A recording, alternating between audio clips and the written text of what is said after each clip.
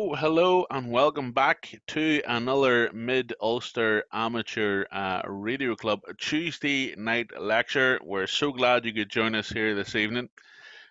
We have our great club member and I'm going to say world Pixie kit leading enthusiast with us this evening to talk to us on all things Pixieland and adventures and QRP and everything else.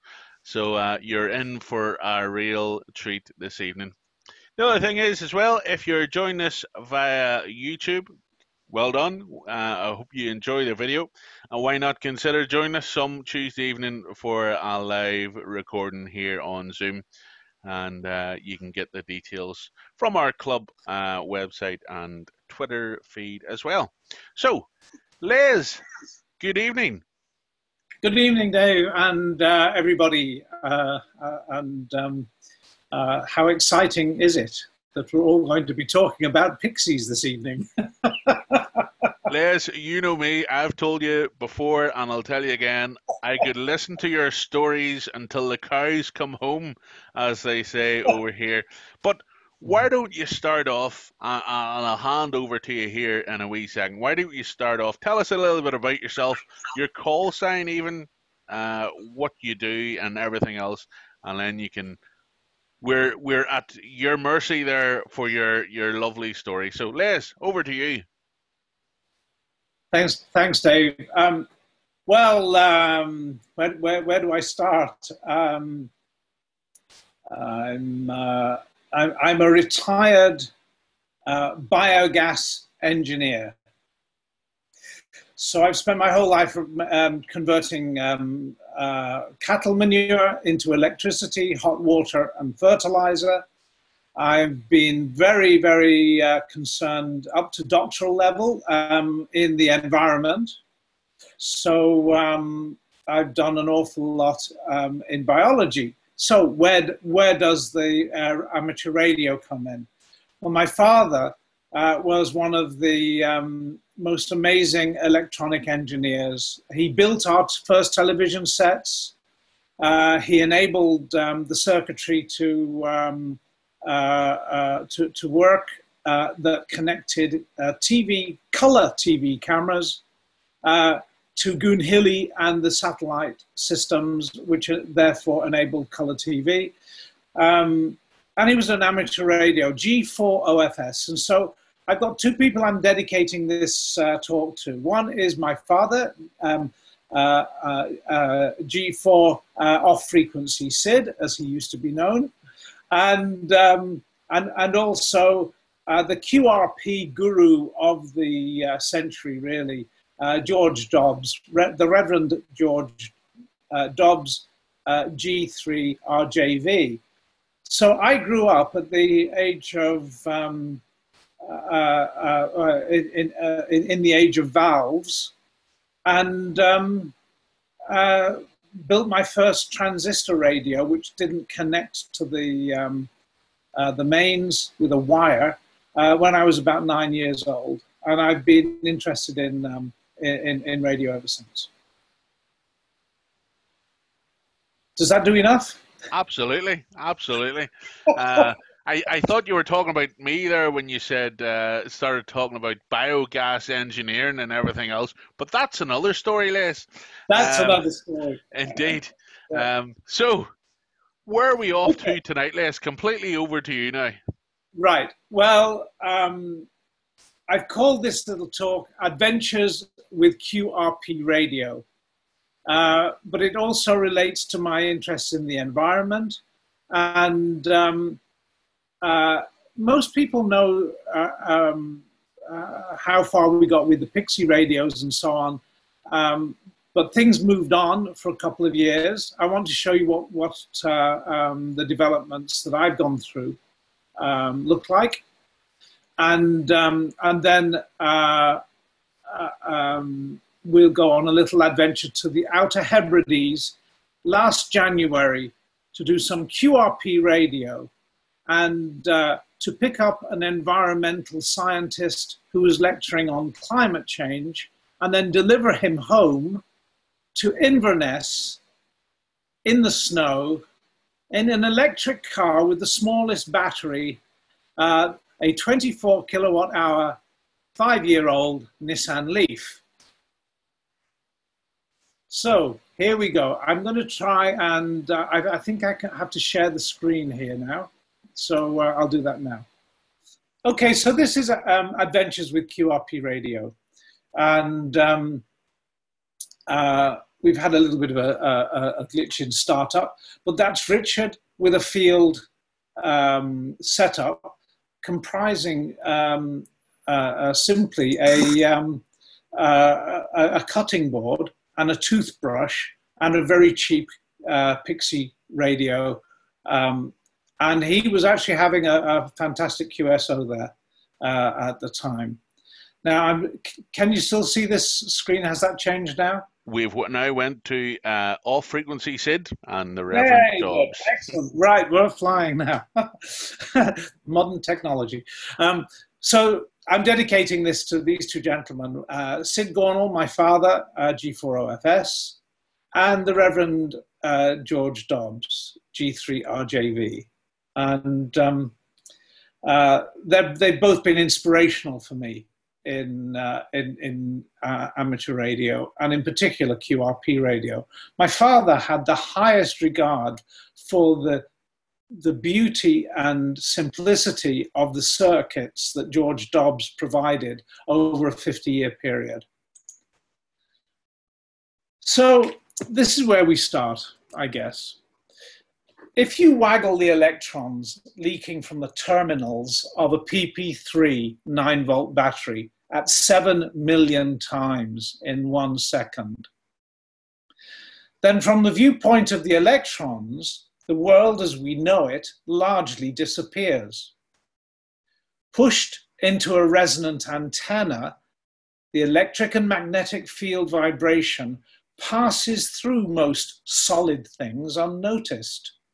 And that's why a transistor radio works inside a brick house, and why the TV with a set-top antenna works. Metals at these frequencies seem to glow, and salty water, including humans who are largely made of this, usually reflect the electromagnetic waves. But the most amazing phenomenon occurs in the upper atmosphere.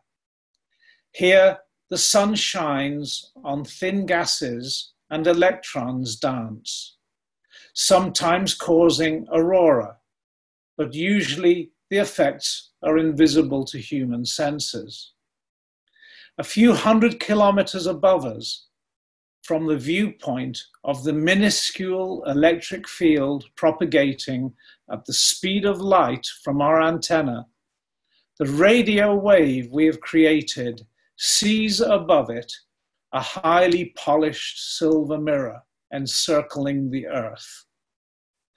This radio wave plunges into the upper atmospheric mirror and is gradually refracted back down to Earth thousands of miles away, where it may be detected as a 7 million times a second whistle. Turn the transmitted signal on and off by effectively disconnecting and reconnecting the battery, and add Morse code that translates these on-off signals into language, and you can talk to the whole world from this little PP3 9-volt battery. Welcome to the QRP radio world. I'm not sure whether this will work or not. We'll try and get this little video to work, but this is John McCulloch, who you well know, a GI4BQI, my Morse Elmer, with a Perspex Pixie, a 9-volt battery and a molar Morse key. We had a QSO with Scotland at about 1/4 of a watt that day at Lochern Rally.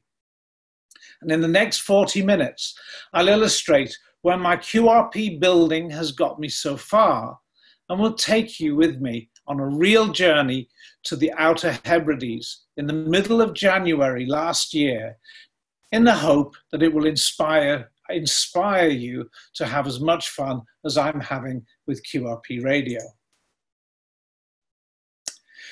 So here's the most basic, simple radio transmitter receiver. This is taken on November the 3rd, 2017. The red mint tin is a new build, a hypermite audio filter from 4-state QRP with my little bypass switch modification. So I put out a CQ. I had just a few minutes before a business conference call, so what to do? Well, you plug the battery into the Pixie with its original crystal at 7.023 megahertz, which is not the normal European QRP frequency for calling, which is 7.030.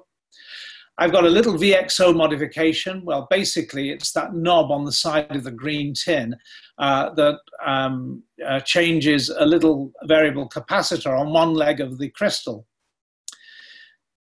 Connect the two mint tins together so that the audio signal can be filtered. So the high and the low frequency audio frequency signals are lost, and we get a pure Morse signal from one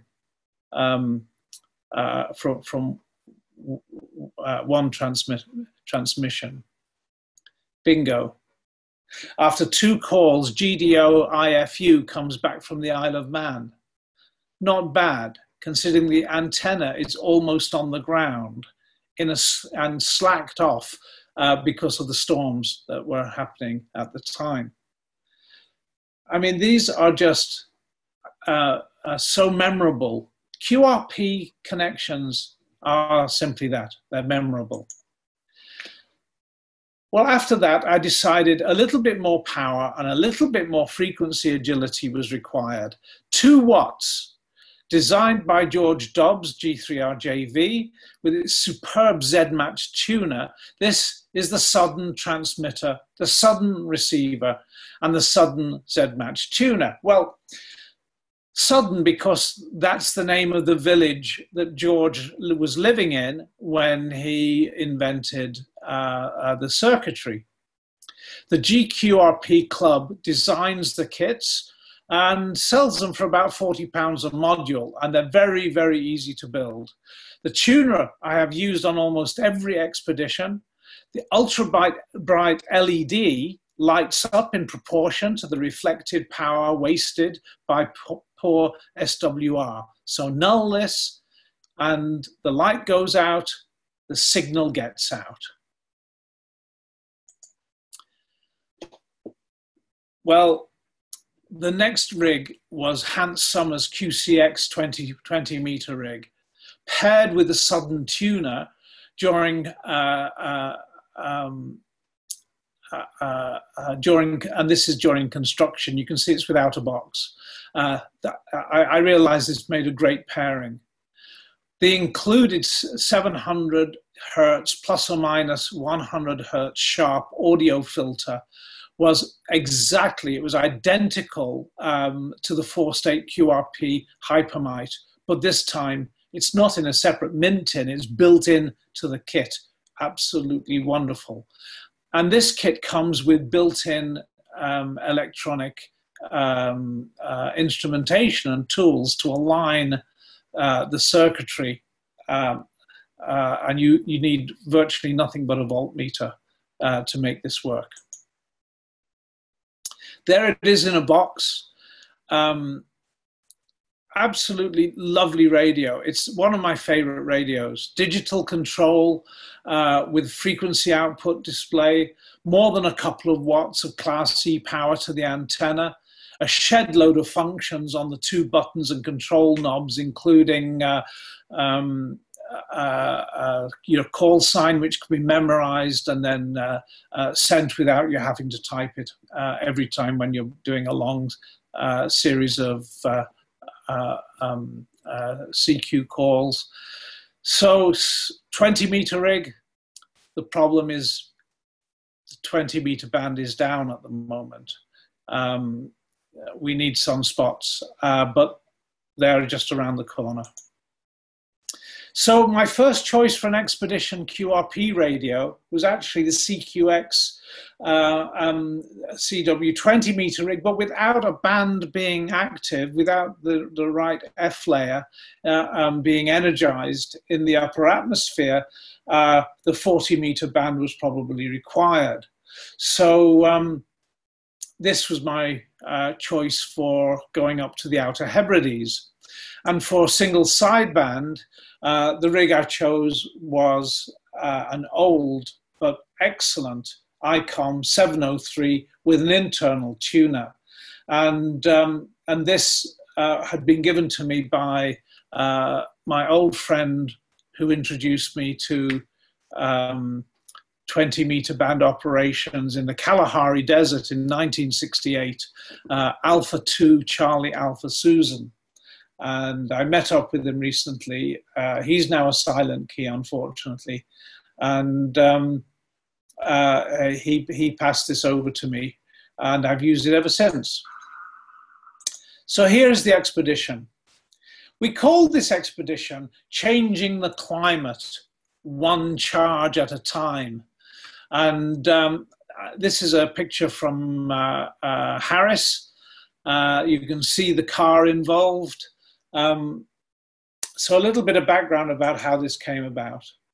Well, every January, the Baha'i community in Stornoway has an annual lecture celebrating World Religion Day. And in 2019, two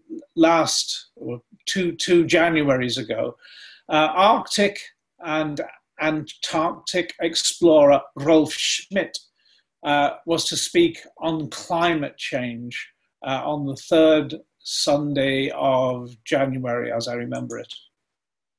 And so this was the goal.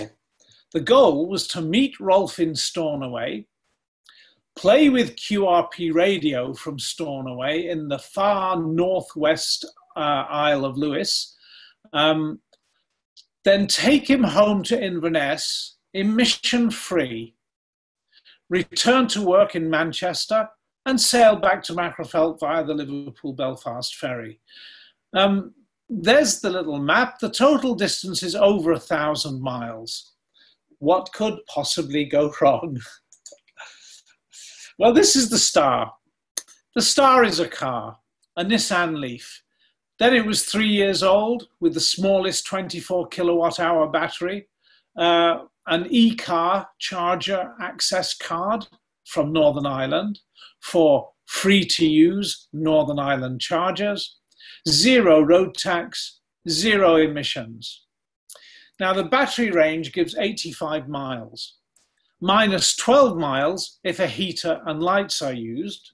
If you do the sums there, it's just over 70 miles. But then you have to leave 15 miles in the tank in case your charger isn't working and you have to move to the next charger. So we're talking a stress-free range of about 60 miles here. But why an electric car? Well, 0 emissions. We'll go on to the reasons why perhaps later, but in a recent lecture to the Anaerobic Digester Network, it was noted that in less than a decade, wind and solar sources will be producing electricity so cheaply, it will not pay the producers to bill for it. Electricity will be a free good. Now, the only thing I can compare this to is the price of long distance calls on copper wires in 1960, which probably required half a day's wages to pay for, and this Zoom meeting, which could be going right around the world free of charge, essentially. So this is Rolf on the right-hand side, and he spent years measuring sea temperatures down the mid-Atlantic ridge from the Arctic to the Antarctic. I must remember to spell Arctic correctly next time, because otherwise somebody who drives one is going to remind me. He now runs a whale watching business from a solar-powered paddle boat out of Inverness. And he described how he spent, I think, 1.5 decades in charge of the sensors,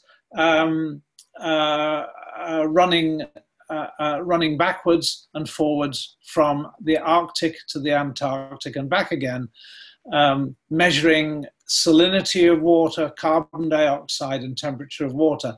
This man really knows what's going on. So that's the man we're going to pick up. So what could possibly go wrong? Well, there might not be any charges on the route. We could run out of battery. It's January. On a Scottish highland, we could die of exposure or simply get stranded. So I contacted the Scottish Baha'i community for assistance and made a plan. And this was part one of the plan. Glasgow and Oban for the ferry to Barra. Now, this is one of the most beautiful parts of the world if you've never traveled it.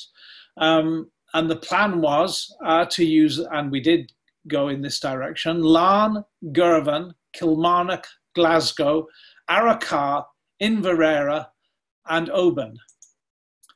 So off we go, we get on the ferry and arrive in Girvan, first fail. This is the charger, and we get onto the mobile phone, which just about works. And we're told, your Northern Ireland card does no work in Scotland. And we nearly died. That was the end of almost the end of the whole journey. But don't worry, said the friendly gentleman at the end. We'll get the charge going remotely, and then you can log on to our website and obtain your card online. Brilliant. So here's the logic. You use your iPhone to go online, but there's only one VODE. That's a signal strength of, I'm barely making it. It's like a signal strength of 3 in Girvan. And it's voice enabled, but not digitally enabled, the network.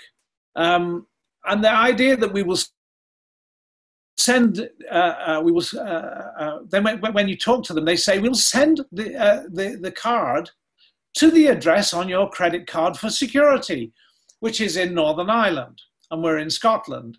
The new e-card you will need for all the charges in Scotland. Well, we almost thought of turning back, but that's really not in my nature.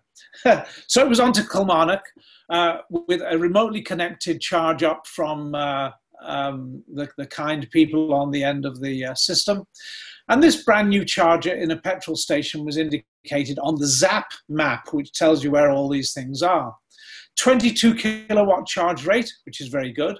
There's 4 miles per kilowatt hour. So every hour that puts in 88 miles into your car. And access was by a normal bank Visa card.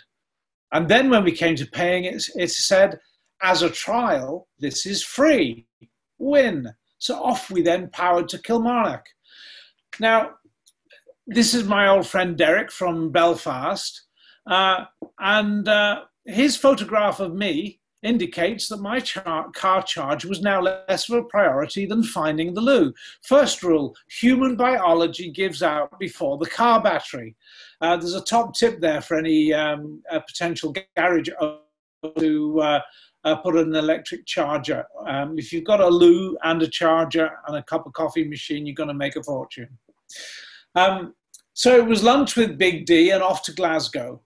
And there, this charger is inside an overnight garage for the Charing Cross railway station. It was provided by yet another organisation that needed to be signed up to. But here underground, you can't get a signal to sign up. So I reparked the car in a free space, booked into the Premier Inn, went up 4 flights, signed in from there, back down to the underground part of the car park, and then connected. Unfortunately, it was a very slow charger.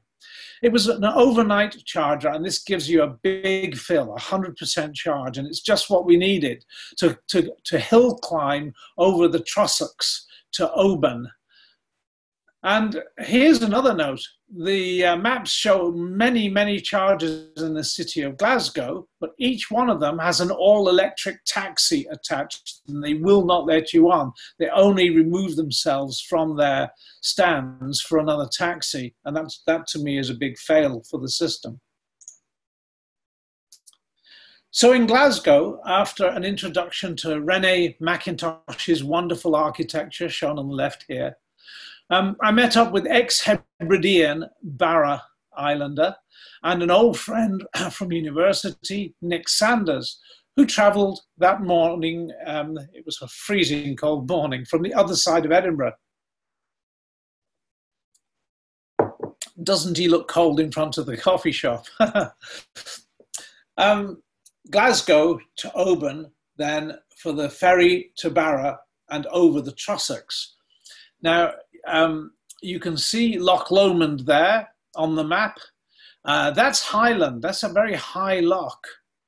And one never knows how many miles you're going to get out of the 24 kilowatt hour battery when you're going up very steep hills.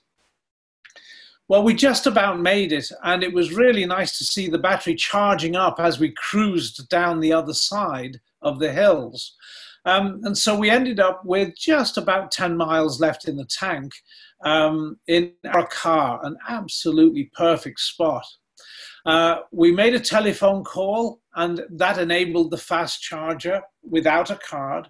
And then we walked into this beautiful little town, came back, thoroughly recharged ourselves and with the battery charged, and it was off to towards Oban. Well, the halfway point charge was Inverara. I'm told it's pronounced, not Inverare. It was picked up several times, but this is home of the Vital Spark, the last working Clyde puffer, a coal-fired lifeline to the islands. And it's next door to a very good charger. And we connected remotely and provided enough power to get us to Oban. And here we are in Oban, walking around for 2 days while the storm passed. And the ferry was basically grounded until we could get some calm sea. And then it was a perfect sailing past Tobermory, famous on children's TV, to Castle Bay in Barra. And now we're threading our way through the islands. At Barra, well, let's just have a look at these islands. They look disconnected. Some of those inter-island connections are causeways, and some are ferries. And it's a longer distance than you think. I can't see a scale on there, but you'll see what happened with the battery. So in Barra, I stayed with Irene and Paul Donnelly on Battersea. South of Barra is this tiny little island where Paul and Irene probably have the best view ever for breakfast. They can see seals, sometimes dolphins and whales, and just around the corner there are orcas. This is a most remarkable place, and their house just looks over the loch. And they suggested Nick, who used to live on this island of Barra, should visit John Penry. Now this is John Penry. So Nick said, look, John planted decades ago the very first trees on the island as little 1 meter whips. Let's go and see it. So here's John now in what he calls, rather jokingly, St. John's Wood. It's a beautiful, verdant and productive woodland, and he lives off the fruit and the timber and the wood products from this little woodland that he's using. Then it was Barra to Eriskay. Here the salt spray had corroded the DC charger connector, and we actually needed the help of the RNLI lifeboat engineer to help disconnect the car after charging. But it was connected remotely after a phone call and charged okay. So we had a full battery, we just couldn't disconnect the car. So after a few hammer blows and and so on, we disconnected, and you can see in the middle of Barra Bay is this famous little castle, and it was off on the ferry to Eriskay. Now Eriskay is famous for these wild horses. They're absolutely adorable. They'll probably give you a bite. They're quite feisty, and we were lucky to see several groups close up. This one was keeping guard, and we nudged forward, and it just kind of faced us off until it moved over to one side. Really adorable wild horses. This is the middle of January, and they're completely comfortable in this wild environment. Very hardy. And then from Eriskay, the causeway, which looks at the end of the causeway like this. And you can see there's bits of storm brewing, and it's still very cold. There was frost on the ground in the morning, but that cleared. Then it was on to Benbecula, which was quite a journey. We knew this was going to be a test for the battery. When we arrived on Benbecula, close to the charger, this is what the charger looked like. 0 miles left, and the car saying words to the effect of, "There's a pain down the left, down the diodes on my left-hand side. I'm going to slow you down." We only just managed to get to the charger, and then we found it was out of communication with HQ. We didn't have a card, so now we were connected to a charger that we had just made that stuck. We couldn't, there was no electricity. So what to do? Well, anybody who's traveled to these islands knows that people are not only self-reliant, but very friendly. And here is our rescue hero. This is what a hero looks like. This is Ian, the dentist. "I can lend you my e-card for the rest of your journey to Scotland." I love these kindly island people. This was our lifesaver, and we used the card right the way around Scotland. So with a fresh charge, it was off to the island of North Uist, and Peter and Anne Bird. Peter and Anne are old friends, and we stayed with them overnight. And here they related the story of 3 local adults and 2 children who were drowned in January 2005 by a high tide, driven by exceptional storm winds as they tried to drive across the flooded causeway. I've got a reference for The Guardian there if you want to look at it. It's from October 2015, South Uist storm tragedy. And this really brought home to us that in these parts of the UK, climate change is a real and present threat. If you look at the sea and then the houses, and look at the difference in sea level and see the beach line, you can see why this is a great worry. In a sense, we see the Pacific Islands as being threatened, but actually right on our doorstep, this is a real and present threat. And 2 Finnish artists, Pekka and Timo, produced an art installation which was spectacular at night. This is installed in Lochmaddy.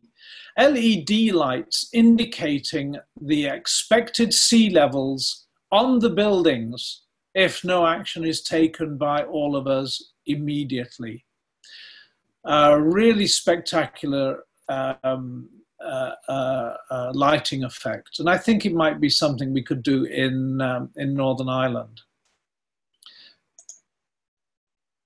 So in North Uist, it was simple charging with Ian's card, and then it was off from North Uist to Harris.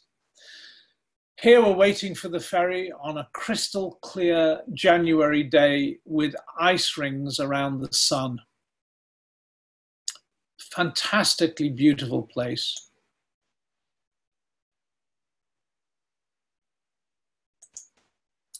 So this is just entering the mountainous part of Lewis. We crossed the mountains in freezing conditions, and I was amazed to see how many amateur radio antennas there were sprouting from cottages on the side of the road. I knocked on a door. The operator wasn't in. His wife was and said she would ring him. And from then on, we were later told we had been tracked across the islands, and we soon made contacts. We arrived on Lewis, which was our final destination, and met up with Rolf and Mina. Mina Shepherd had organized several lectures in schools and the big public lecture for Rolf. And then we went to this little graveyard. We remembered Ray Shepherd, who had recently died. And then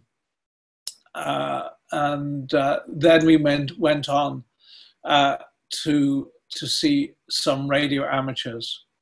So here we are. We met GM3JI, Juliet India Juliet, John Haig. Now he has a hilltop antenna farm, and Chris, MMOKNN, a long wire antenna, which you can see on the top left-hand picture. It runs right the way down to that hut and faces the sea. Such a simple antenna. And with the reflection of the salt water, these guys were getting huge distances with low power. Great guys with a passion for radio, living in the remote area of Garabost on Lewis. Look out for them on 2 meters if you can. They're frequently on 2 meters, and they're on all wave bands from this very radio quiet area. So it was my turn. And here we found one of the problems of planning an expedition from the warmth of your Radio Shack. It's January, it's the Outer Hebrides, it's -5 to -10 degrees, and my poor little molar Morse key went as brittle as slate, and the first time I just touched it, it snapped off, and now I'm Morse keyless. So there's a top tip there for anybody. Use your plastic molar Morse key, your 3-pound molar Morse key in warm weather only. But not to worry, we had much better luck with 6 to 7 watts of single sideband from the ICOM 703 gifted by my old pal George Petrides. Several contacts made, plus a very, very memorable contact, a long QSO with the RNLI lifeboat station at Lizard Point in Cornwall from Lewis. Lewis to Lizard Point, telephone quality. We talked until I froze, and I really mean froze. It was a bitterly cold day, but I will never forget that call, and it kind of made the whole trip worthwhile. So then it was back into Stornoway, and a global warming lecture, actually a series of lectures warning of global warming consequences. And his big message was this: we have 12 years to prevent runaway climate change. I said, Rolf, describe the world if we don't do it. He says, there are two descriptions. A terrible existence, and slime world, where only jellyfish and mold exists on the planet. And I said, where are we going? He said, right now we're heading for slime world. And he was very serious about this. So then we moved to Stornoway from one school to the next. And then we had to get Rolf home, back to Inverness, emission-free. Now, if you know Scotland, there are two large lumpen mountains, one either side of the Great Fault, which is the one that Fort William, Fort Augustus, and Nairn and Inverness are on. So there's a big mountain on the left and there's a big mountain on the right. So we started in Stornoway. Well, that's easy. We charge up, get the ferry, and then charge up again in Ullapool. This is what it looked like on the ferry. And this is what the charger looks like in Ullapool. It's a big, fat 50 kilowatt charger. And we were now 3 heavy people with their luggage. And it worked with Ian's card. It was still free of charge, I have to say. It was a good big plus. And it got us over the mountains. And I have to say, we got to the top of the mountains and then freewheeled with charging the car on the way down. And we needed that. But we were very comfortably into Inverness, and we charged up at the local town supermarket. Rolf was successfully delivered, emission-free.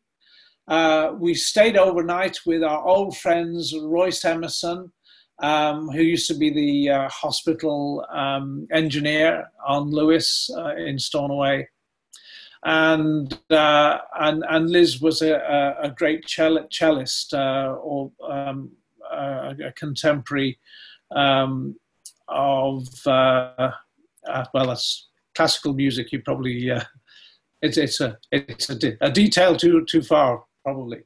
A great cellist, and they both used to live on Lewis. And Nick, we connected with public transport.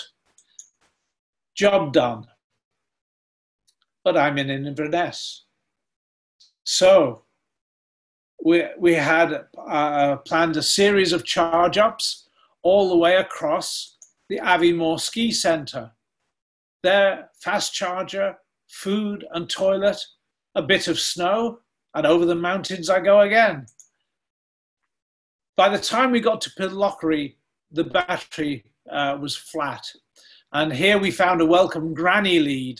This is only a 1 to 3 kilowatt charger at a campsite, very slow, but just enough charge to get us a fast charger to Perth.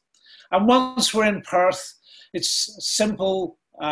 We cruise home down the line of motorway service station chargers at a steady 60 mile an hour. And I arrived at work 15 minutes late due to a local Manchester traffic holdup. Goal achieved. Here's the star. A little Nissan Leaf. The average cost for the 1,000-mile journey, 1 pence per mile, 5% of the diesel cost. The average speed was about 33 miles an hour, including the charge time.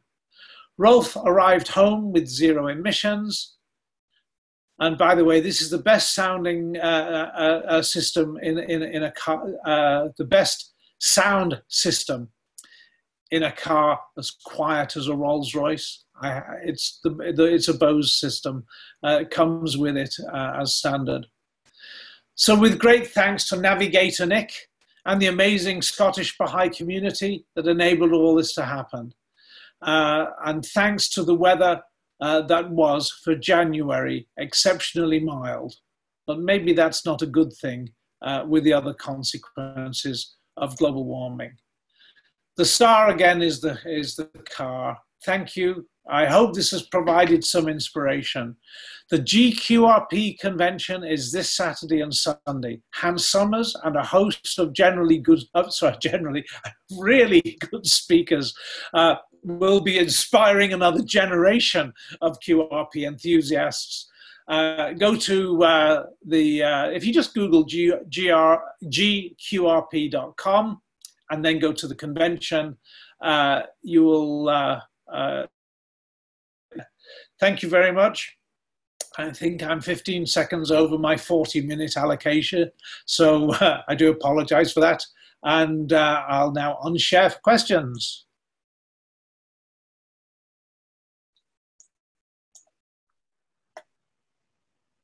Can you hear? Okay, yes, indeed, we can hear you there, Les. Again, I don't know how you managed to do it with the fantastic adventures that you get caught up in there, Les, and everything else along your journey with amateur radio and everything else. But one of the questions I would ask is, why QRP? Why QRP? You know, what is the whole purpose of QRP compared to maybe using 100 watts or 400 watts? Why do you like it so much, Les? Well, it's. Can you hear me? Okay. Yeah. We can't see you yet, but we can hear you. See me yet. I'm pressing the little. 1 second here. No problem. Start you're right. Okay, you forced the start. I think that should work. Can you see me now? Well, we can see your picture. Why is that not working? 1 second. Let me just see this again. No problem. I'll do it from here. No, I start the video. It says your camera has not launched properly. Please track your browser. How do I do that? Not a clue, but we can hear your voice, so we're halfway there anyway. Well, listen. Why QRP? Well, first of all, high power isn't always necessary. If the conditions are right, you only need low power. Secondly, to go from 100, from say 5 watts to 100 watts and being battery powered, you need to add 5 kilograms to your burn. What? What are you doing? This is some radio club. I got on a Zoom. It's on Zoom. You're on Zoom. I can hear James simultaneously. I'm not sure what's happening here. Okay, so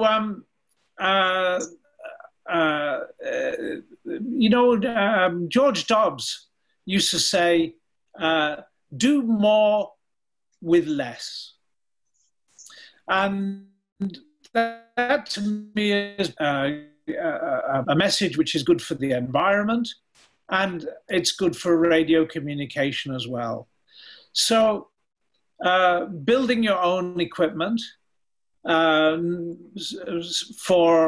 as we've seen, we can build a complete radio station for less than £50. Making your own antenna, it's very, very satisfying. And it's accessible to young people who maybe don't have a job, to retired people who perhaps don't have wads of cash. But the principle must be good, because if you look at the latest icon, the 705, I think it is, it's being put out with huge sophistication, all bands, all modes, single sideband, and so on. But it's QRP. It's less than 10 watts on single sideband. Why? Because it works. Because you can put it in a rucksack. You can walk up a hill, stick it on the back of a bicycle. It's mobile. When the power supply fails, you've still got your QRP rig.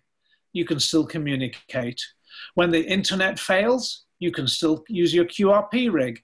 And I know there are modes now which are QRPP almost, FT7, FT8. But they still need internet and complex digital. There are complex digital modes. Sometimes simple is reliable, and I just love it. I just think it provides a level of stimulation that simply buying a very large rig, putting a 2 kilogram manual on your knees, and then spending the next 2 years trying to figure out how all the parts of the radio work. It doesn't do that. You can make a Pixie in an evening. In a couple of nights, you can have it all connected up and working, and you know how it works. Okay, you're not going to go to Australia with a Pixie, but with 5 watts, you certainly can go to Australia. Because some people in Australia have very large antennas and very sensitive receivers, and they can pick you up and do so. VK3MO is one of those people who particularly looks out for UK stations on 20 meters on QRP. So if you ever hear VK3MO on 20 meters, single sideband, and you've got a QRP or portable rig, just get back to him. He'll definitely hear you. Great stuff, Les. Great stuff. Okay, if anyone has any questions at all about QRP work or anything, any questions for Les, feel free. There you can unmute your microphone, ask the question, and then for everyone else, if you mute your microphone when you're finished again, we'll keep the disturbance down to a minimum. So feel free, folks. Go ahead if you have any questions there.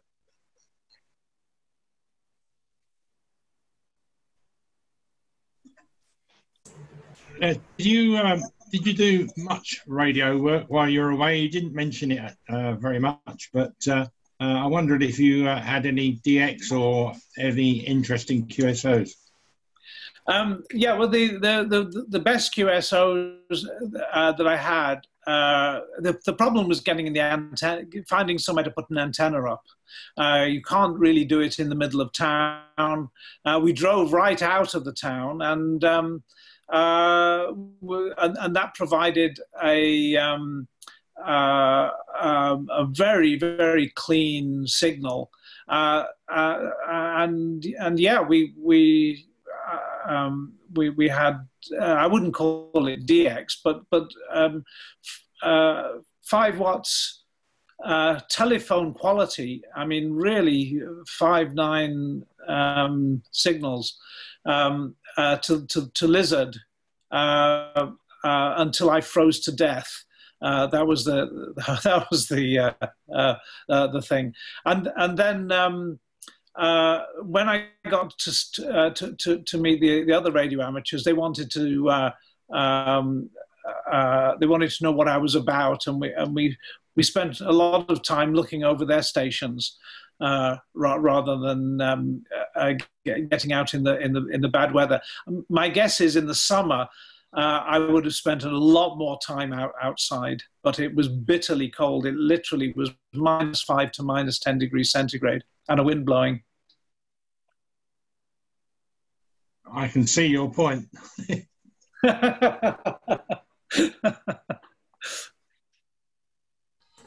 I have a couple of questions. Okay, go on, John. I was just going to ask, how long did the trip take you in total from start to finish then? It was just over a week. That's not bad for electric. Well, well, like I say, the average speed was 33 miles an hour. If you look at the average speed of traveling on that big truck that I can see in the background, it's probably only 56 miles an hour. The average speed actually for a truck is about 36 to 37 miles an hour, believe it or not. Well, there you go. We're going the speed of a long distance truck. Yeah. That's the average speed of our journey over time. Yeah, well, we managed that. 33 miles per hour from the time we got into the vehicle to the time we left it on each large journey leg. So I discovered when I was informed of this about the trucks that I did my own car. And believe it or not, because we stood on a city driving and just a small amount of country driving, the average speed for the car is about 15 miles an hour. Well, that's absolutely right. Yeah, yeah. I mean, we do 90% of our traveling on the electric car. We only take we have an old diesel Audi, and that's taken out once a week just to keep it alive, and a long journey once a year. 3,000 miles a year or less. Thank you very much. It was interesting. It's definitely very interesting. Yeah, no problem, John. Okay, I'll go now. Two questions. You've got what looks like a chopping block with the equipment mounted on with Velcro strips, and you've got the molar key. Does that have contact? No. The way we make the contact is we take a penny and hot glue it to the cutting board. That's one contact. So we put a wire, one of the two wires, to the if you like, the Morse plug, because most of these connections are made on a simple plug. So there's only two wires. So we drill a bolt through the handle of the toothbrush. Put a couple of nuts on it. A washer which has got the second lead to it, and now it's got a variable gap. So depending on how the toothbrush is behaving on the day, you can simply increase or reduce the gap. Perfect. Oh, sounds interesting. Yeah. And £3 for the lot. Yeah, broken. Have you tried a broken hacksaw blade? Not yet. I want to make a side a cootie type key. The sidewinder with a solution. A hacksaw blade. Yeah.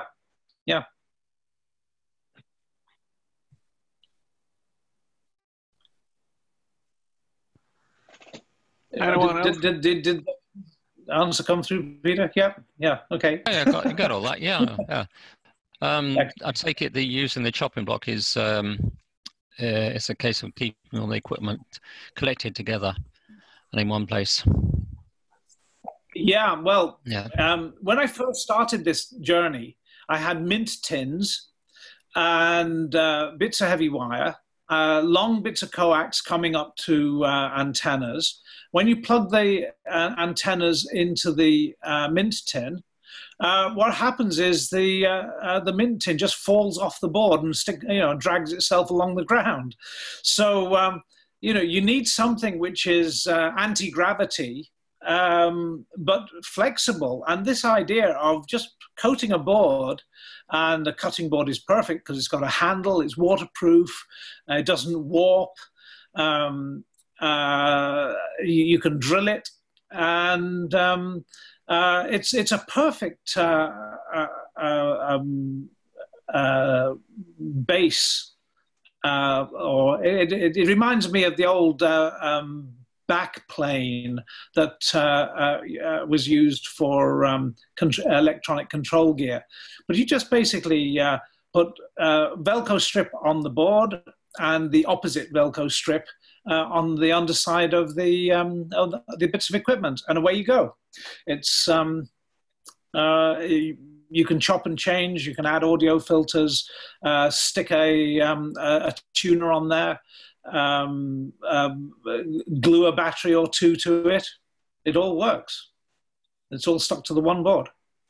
Very portable, very light, and you can just throw it into a carrier bag, wrap it up, sling it on the back of a push bike, and away you go. Ah, push bikes. Yes, yes, I remember those. Okay, thanks very much. Or stick it in a rucksack. You know, it's all to do with portability and utility. Yeah.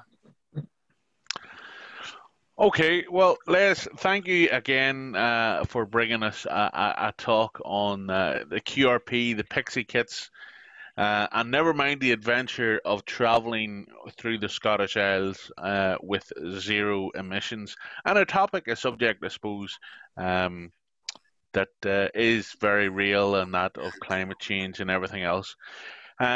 Obviously, I know, but maybe some other folks don't know, you're actually soon to publish a book around QRP. Is that correct, over? That's correct. If anyone's actually done that, they'll know that the last bit of the publication process is absolute torture. But that's where we are now. Yeah, there's on one way of measuring this, I have 150 pages in already finished. On another way of measuring it, looks like 200. I'm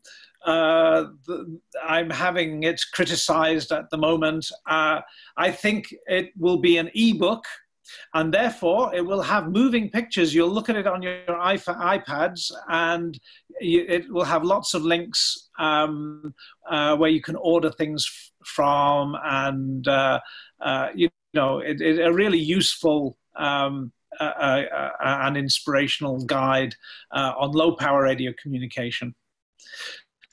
Fantastic, fantastic. So we'll keep an eye out for that, and when it does come through, we'll definitely be mentioning that and everything else, and looking forward to that. So again, Les, thank you very much for joining us. Just a word on next week. Next week we will have Jim Bacon, and let me just get his call sign because it has completely left my head.